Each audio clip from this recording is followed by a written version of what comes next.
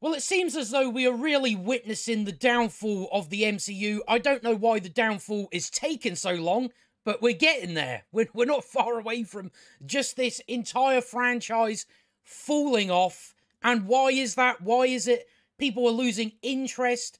Maybe it has something to do with they're all made the same. They are all terrible, written terrible, they look terrible. It is nothing more than sludge. That's all there is to it. And we're starting to see that in terms of the box office, just gradually, the money just start to fall off. It is not what it once was. That's very obvious to most of us. But our most recent escapade was Ant-Man and the Wasp Quantumania.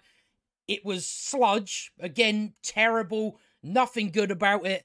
No soul, no heart, no effort, no nothing. Just more sludge added on all the other sludge.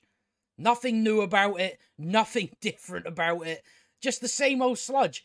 And we're starting to see with this film that people really are losing interest. Because if you look at what they've done on their weekend box office performance, 105 million. That's all they've managed to do with Ant-Man and the Wasp Quantumania. It's not really surprising. The Ant-Man and the Wasp films haven't done that well.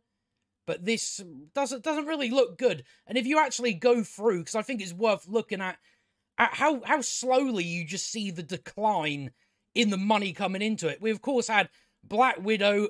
Yes, part of that was down to the fact that it was also on streaming, but that had 80 million. You then had Shang-Chi that broke even, but that's not what Disney is looking for. They don't make these movies to break even. They make these movies to hit $1 billion.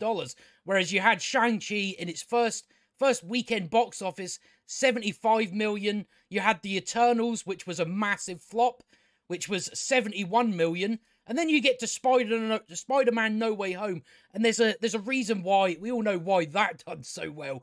But the difference here is that was actually a decent movie. You know, there were plot problems, but the character work was really good, and that's what sold people on it.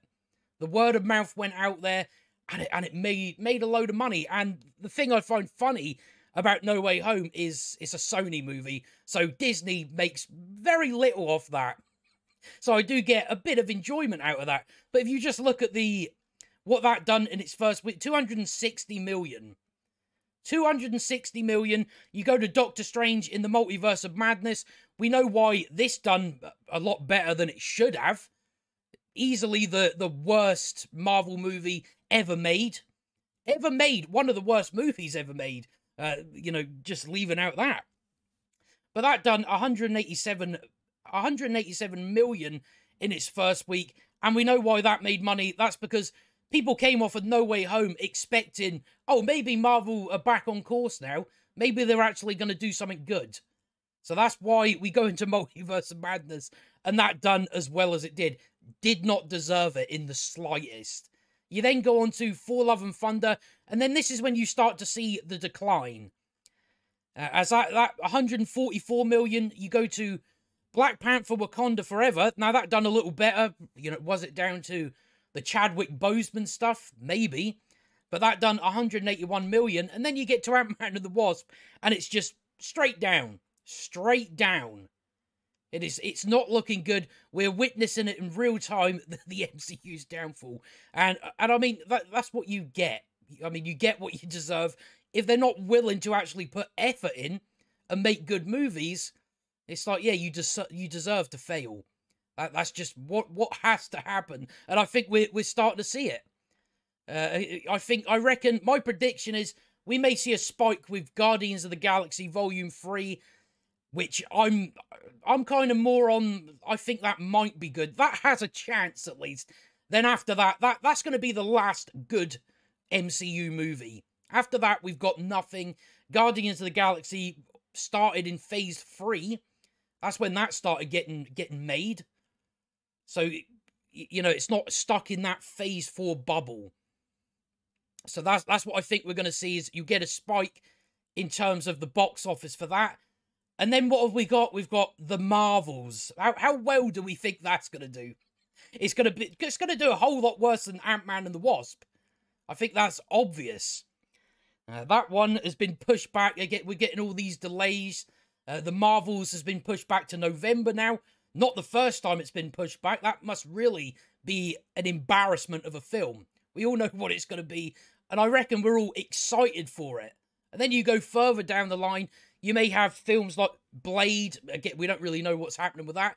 Director left. The actor slagged it off for being just outright terrible. You then have, I'm honestly forgetting at this point because there's that many of them. So I think by the time we get to Fantastic Four, we'll be done by then, I reckon. I don't see it lasting much longer, just looking at the releases that are already slated. It's not looking good.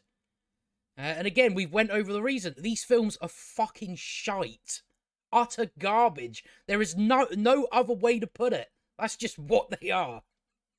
They all just CGI sludge, There's no soul in them. There's no heart. There's no passion. There's probably a reason for that, because they don't hire people with passion for some reason. A lot of this comes down to they don't hire people that give a shit. They don't hire people with talent.